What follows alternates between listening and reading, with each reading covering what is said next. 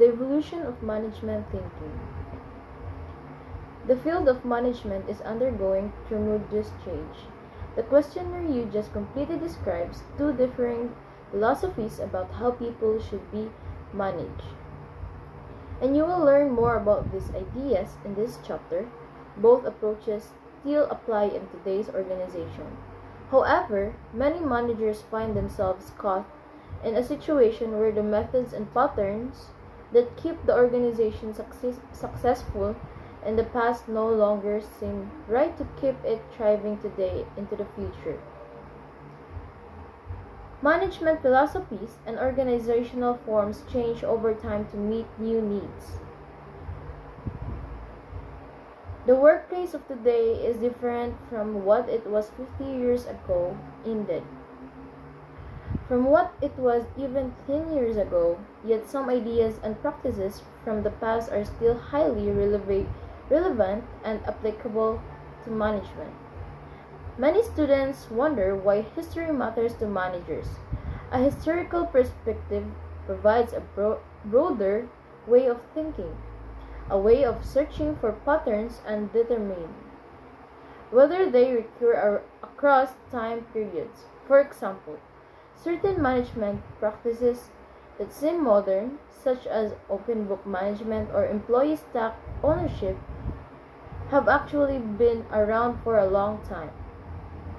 These techniques have repeatedly gained and lost popularity since the early 20th century because of historical forces. A study of the past contributes to understanding both the present and the future.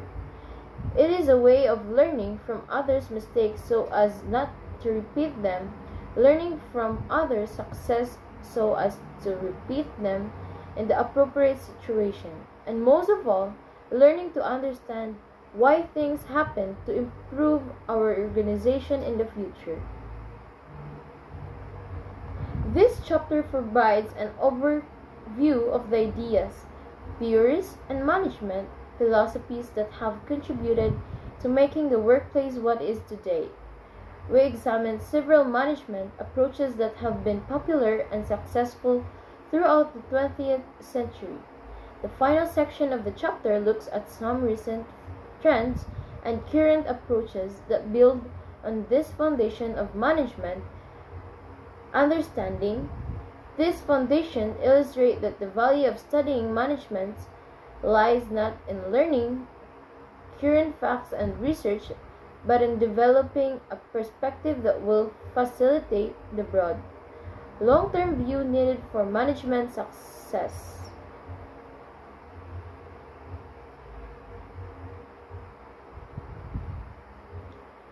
Management and organization. Studying history doesn't mean merely arranging events in the chronological order. It means developing an understanding of the impact of societal forces on organizations. Studying history is a way to achieve strategic thinking, see the big picture, and improve conceptual skills. Let's start by examining how social, political, and economic forces have influenced organizations and the practice of management. Social forces refers to those aspects of a culture that guide and influence relationships among people. What do people value? What do people need? What are their standards of a behavior among people? These forces shape what is known as the social contract, which refers to the unwritten common rules and perceptions about relationships among people and between employees and management. A significant social force today is the changing attitudes, ideas, and values of generations Y employees, sometimes called Nexters. These young workers, the most educated generation in the history of the United States, grow up technologically adept and globally conscious. Unlike many workers of the past, they typically are not hesitant to question their superiors and challenge the status quo. They want a work environment that is challenging and supportive, with access to cutting edge technology, oppor-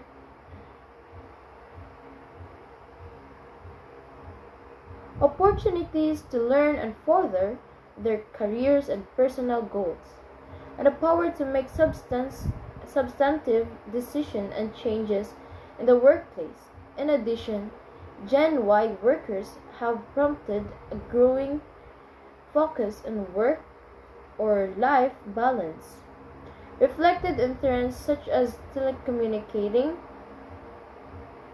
flex time, shared jobs, and organization-sponsored sabbaticals.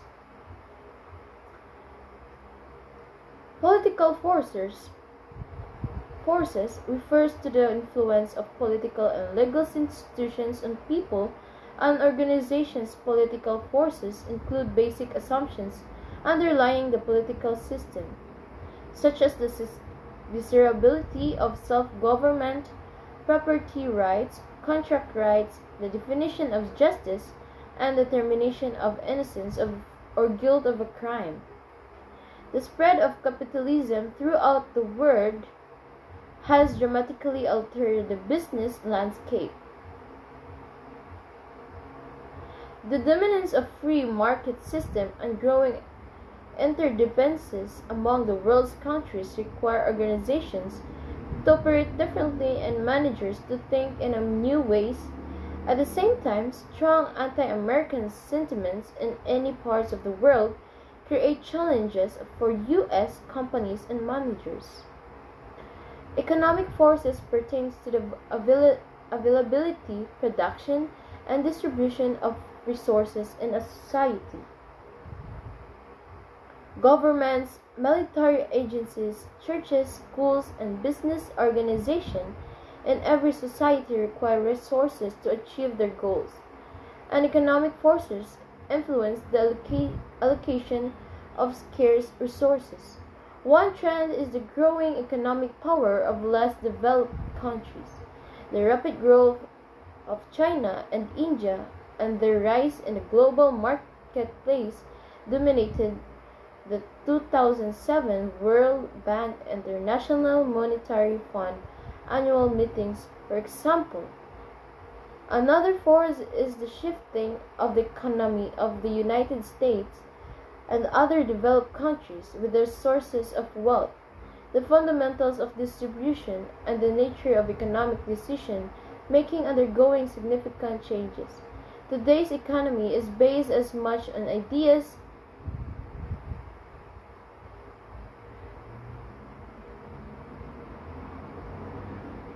information management. Practices and perspectives vary in response to the social, political, and economic forces in their larger society. During difficult times, managers look for ideas to help them cope with environmental turbulence and keep their organizations vital. The manager's shop talk lists a wide variety of ideas and techniques used by managers. Management idea life cycles have been growing shorter as the pace of change is increased, and recent study by professors at the University of Louisiana at Lafayette found that from the 1950s to the 1970s, it typically took more than a decade for interest in a popular management idea to peak. By the 1990s, the interval had shrunk to fewer than 3 years.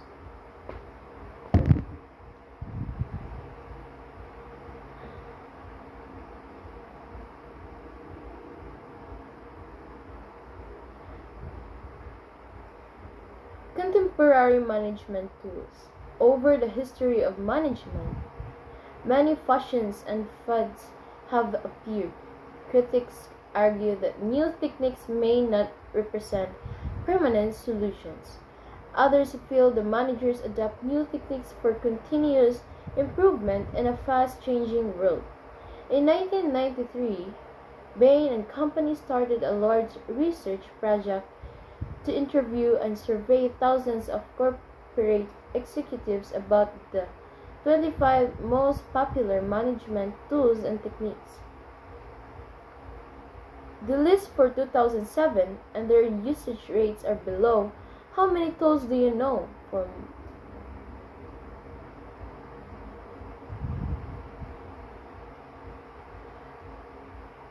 Of the top 25, business process reengineering has been mercurial, with 69% usage in 1995, dropping to 38% in 2000, increasing again to 69% in 2007. Global. North American executives are more likely to look outward, using strategic alliances and collaborative innovation more than companies in other parts of the world. European executives are big users of customer segmentation. Latin American executives use the fewest number of tools. Asian Pacific executives report higher use of newer tools like consumer infography and corporate blogs. Recent challenges such as tough economy and rocky stock in market, environmental and organizational crises, lingering anxieties over war and terrorism, and the public suspicion and skepticism resulting from corporate scandals have left today's executives searching for any management tool, new or old, that can help them get the most out of limited resources. This search for guidance is reflected in a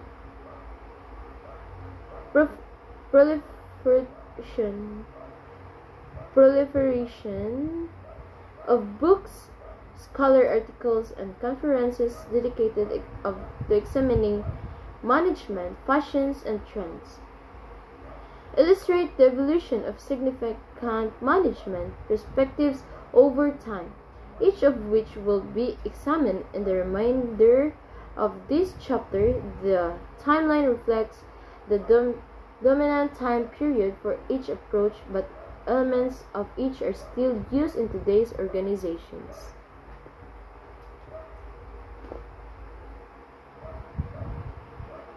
Classical perspective. The practice of management can be traced to 3000 before Christ to the first government organizations developed by the Sumerians and Egyptians. But a formal study of management is relatively recent. The early study of management as we know it today began with what is now called the classical perspective. The classical perspective on management emerged during the 19th and early 20th century. The factory system that began to appear in the 80s posed challenges that earlier organizations had not encountered. The problems arose in tooling of plans, organizing managerial structure, training employees, many of them non-English speaking immigrants, scheduling complex manufacturing operations, and dealing with increased labor dissatisfaction and resulting strikes. These myriad new problems and the development of large, complex organizations demanded a new approach to coordination and control, and a new subspecies of economic man, the salaried manager, was born. Between 1880 and 1920, the number of professional managers in the United States grew from 161,000 to more than 1 million. These professional managers began developing and testing solutions to the mounting challenges of organizing, coordinating, and controlling large numbers of people and increasing worker productivity. Thus began the evolution of modern management with a classical perspective. This perspective contains three subfields, each with a slightly different emphasis: scientific management, bureaucratic organizations, and administrative principles.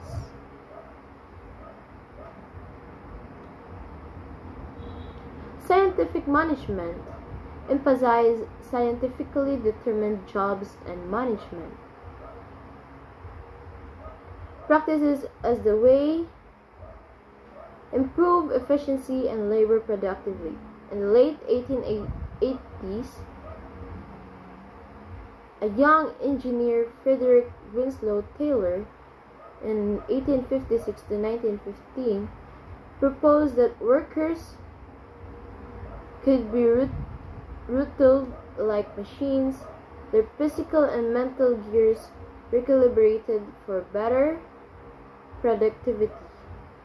Taylor insisted that improving productivity meant that management itself would have to change, and further that the manner of change could be determined only by scientific study. Hence, the label scientific management emerged. Taylor suggested that decisions based on rules of thumb and tradition be replaced with price procedures developed after careful study of individual situations. Taylor's philosophy is encapsulated in his statement: "In the past, the man has been first. In the future, the system must be first." The scientific management approach is illustrated by unloading of iron from rail cars and reloading finished steel for the Bethlehem Steel Plant in 1898. Taylor calculated that with correct movements, tools, and sequencing, each man was capable of loading 47.5 tons per day instead of the typical 12.5 tons. He also worked out an incentive system that paid each man $1.85 a day for meeting.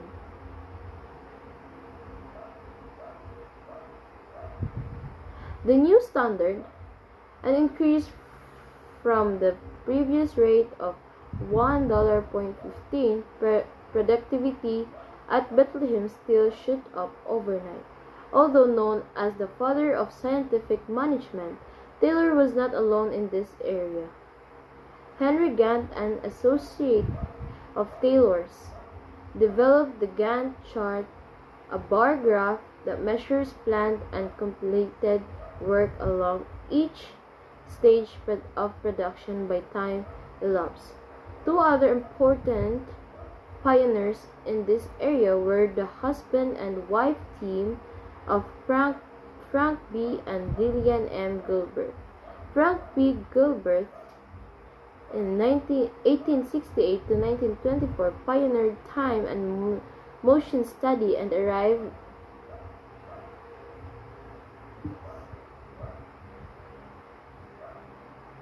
at many of his management techniques and independently of Taylor. He stressed efficiency and was known for his quest for the one best way to do work. Although Gilbert is known for his early work with bricklayers, his work had great impact on medical surgery by drastically reducing the time patients spent on the operating table. Surgeons were able to save countless lives through the application of time and motion study. William M. Gilbert, 1878 to 1972, was more interested in the human aspect of work. Where her husband died at the age of 56, she had 12 children, ages 2 to 19. The undaunted First Lady of Management went right on with her work. She presented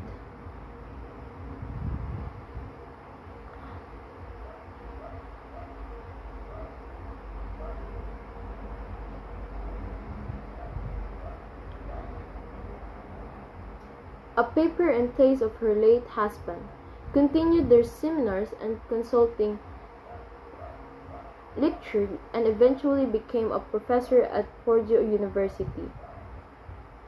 She pioneered in the field of industrial psychology and made substantial contributions to human resources management.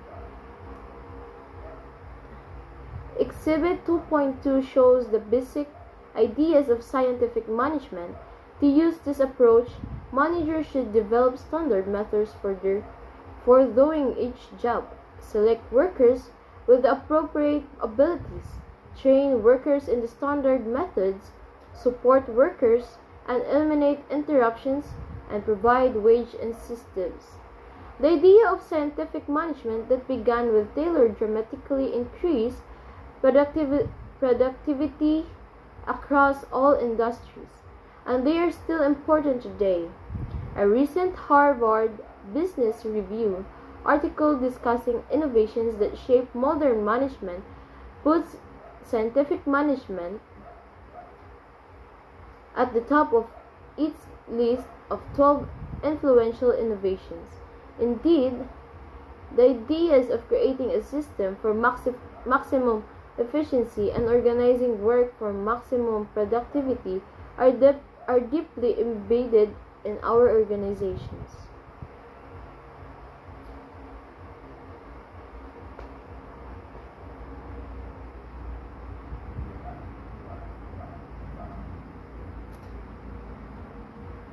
However, because scientific management ignored the social context and work's needs, it led to increased conflict and sometimes violent clashes between managers and employees.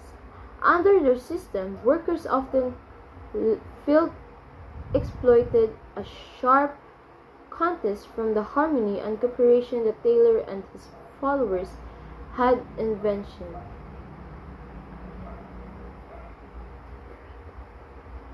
Bureaucratic organizations. A systematic approach developed in Europe that looked at the organization as a whole in the bureaucratic organizations approach. A subfield within the classical perspective, Max Weber in 1864 to 1920, a German theorist, introduced most of the concepts on bureaucratic organizations. During the late 1880s, many European organizations were managed on a personal, family-like basis. Employees were loyal to a single individual rather than to the organization or its mission. The dysfunctional consequences of this management practice was the resources were used to realize individual desires rather than organizational goals. Employees in effect own the organization and use resources for their own gain rather than to serve customers. Weber envisioned organization that would be managed on a personal, rational basis. This form of organization was called a bureaucracy. Summarizes the 6 characteristics of bureaucracy as specified by Weber. Weber believed that an organization based on rational authority would be more efficient and adaptable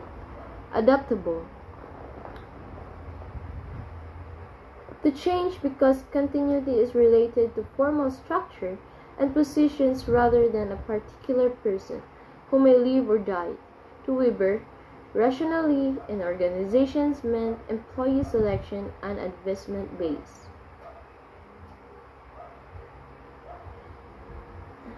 Not on whom you know, but rather on competence and technical qualifications, which are assessed by examination or according to training and experience. The organization relies on roles and written records for continuity. In addition, Rules and procedures are impersonal and applied uniformly to all employees.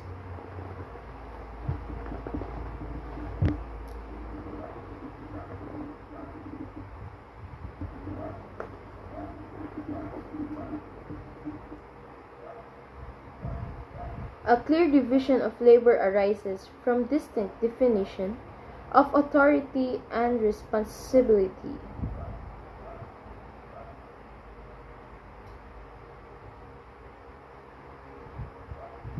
Legitimized as official duties, positions are organized in a hierarchy, with each position under the authority of a hired one.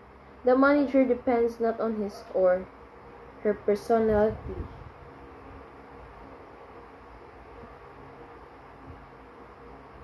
for successfully giving orders, but on the legal power invested in the managerial position. The term bureaucracy has taken on a negative meaning in today's organization and is associated with endless rules and red tape. We have all been frustrated by waiting in a long lines or following seemingly silly procedures. However, rules and other bureaucratic procedures provide a standard way of dealing with employees. Everyone gets equal treatment and everyone knows what the rules are. This foundation enables many organizations to become extremely efficient. Consider United Parcel Service, or UPS, sometimes called Big Brown.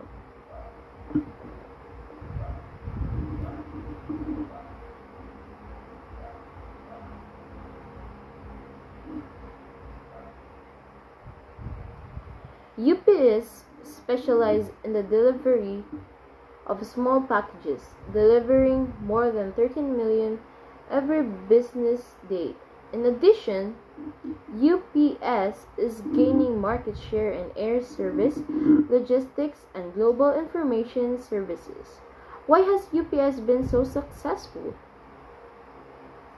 One important factor is the concept of bureaucracy. UPS is bound up in the rules and regulations. It reaches drivers an astonishing 340 steps for how to correctly deliver a package, such as how to load the truck, how to fasten their seatbelts, how to walk, and how to carry their case. Specific safety rules apply to drivers, loaders, clerks, and managers.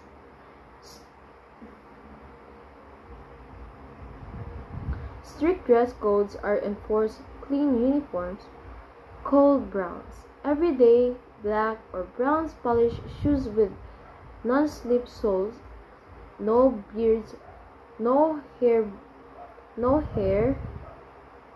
below the collar, and so on. Supervisors conduct 3-minute inspections of drivers each day. The company also has rules specifying cleanliness standards for buildings, trucks, and other properties.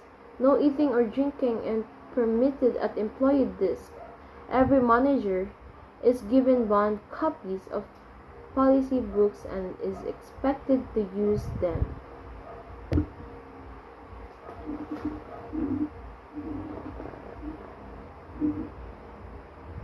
UPS has a well-defined division of labor. Each plant consists of specialized drivers, loaders, clerks, washers, sorters, and maintenance personnel. UPS thrives on written records, and it has been a leader in using new technology to enhance reliability and efficiency. Drivers use a computerized clipboard to track everything from miles per gallon to data on parcel delivery. All drivers have daily worksheets that specify performance, goals, and work output. Technical qualification is the criterion for hiring and promotion. The UPS policy book says that leader is expected to have the knowledge and capacity to justify the position of leadership Favoritism is forbidden. The bureaucratic model works just fine at UPS, the tightest ship in the shipping business. Administrative principles. Another major subfield within the classical perspective is known as the administrative principles approach, whereas scientific management focuses on the productivity of the individual worker. The administrative principles approach focused on the total organization. The contributors to this approach included Henry Fayol, Mary Parker Follett, and Chisholm I. Barnard. Henry Fayol in 1841 to 1925 was a French mining engineer who worked his way up to become head of a major mining group known as Commonwealth. Commonwealth survives today as a part of Le Croix Loire, the largest mining and metallurgical group in central France. In his later years, Fayol wrote down his concepts on administration based largely on his own management experiences. In his most significant work, General and Industrial Management, Fayol discussed 14 general principles of management, several of which are part of management philosophy today. For example, unity of command. Each subordinate receives orders from one and only one superior. Divisions of work, managerial work, and technical work are amenable to specialization to produce more and better work with the same amount of effort. Unity of direction. Similar activities in an organization should be grouped together under one manager. Scholar chain. A chain of authority extends from the top to the bottom of the organization and should include every employee. Fayol felt that these principles could be applied in any organizational setting. He also identified 5 basic functions or elements of management: planning, organizing, commanding, coordinating, and controlling. These functions underlie much of the general approach to today's management theory.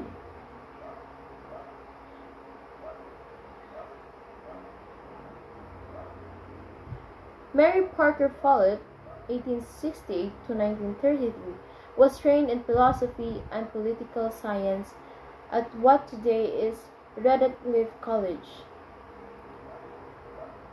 She applied herself in many fields, including social psychology and management. She wrote of the importance of common subordinate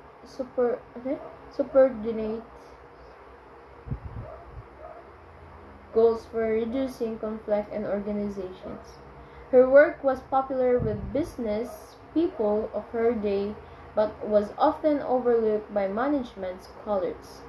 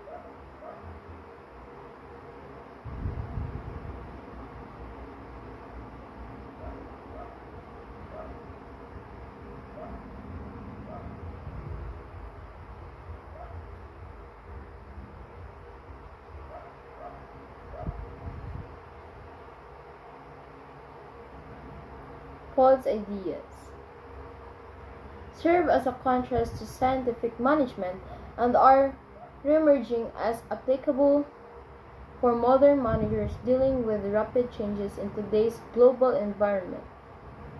Her approach to leadership stressed the importance of people rather than engineering techniques. She offered that the pithy admonition, don't hag your blueprints, and analyze the dynamics of management organization interactions. Ford addressed issues that are timely today, such as ethics, powers, and how to lead in a way that encourages employees to give their best.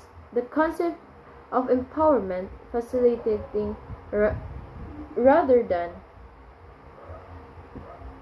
controlling employees, and allowing employees to act depending on the authority of the situation opened new areas for theoretical study by Chester Barnard and others.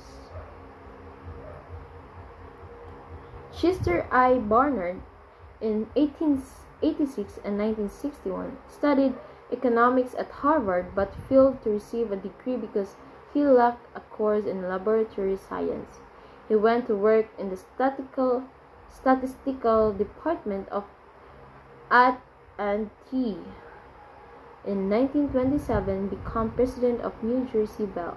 One of Barnard's significant contributions was the concept of the informal organization. The informal organization occurs in all formal organizations, includes cliques and naturally occurring social groupings. Barnard argued that organizations are not machines and stressed that informal relationships are powerful forces that can help the organization if properly managed. Another significant contribution was the acceptance theory of authority, which stated that people have free will and can choose whether to follow management orders. People typically follow orders because they perceive positive benefit to themselves, but they do have a choice. Managers should treat employees properly because their acceptance of authority may be critical to organization success in important situations. The overall classical perspective as an approach to management was very powerful and gave companies fundamental new skills for establishing high productivity and effective treatment of employees. Indeed, the United States surged ahead of the world in management techniques, and other countries, especially Japan, borrowed heavily from American ideas. Human's perspective. Mary Parker Follett and Chester Barnard were early advocates of a more humanistic perspective on management that emphasized the importance of understanding human behaviors, needs, and attitudes in the workplace as well as social interactions and group processes. We will discuss three subfields based on the humanistic perspective: the human relations movement, the human resources perspective, and the behavioral sciences approach.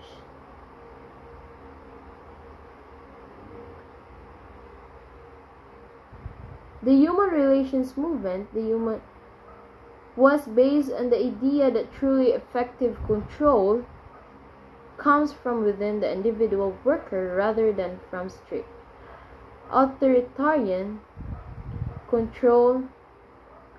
This school of thought recognized that directly responded to social pressures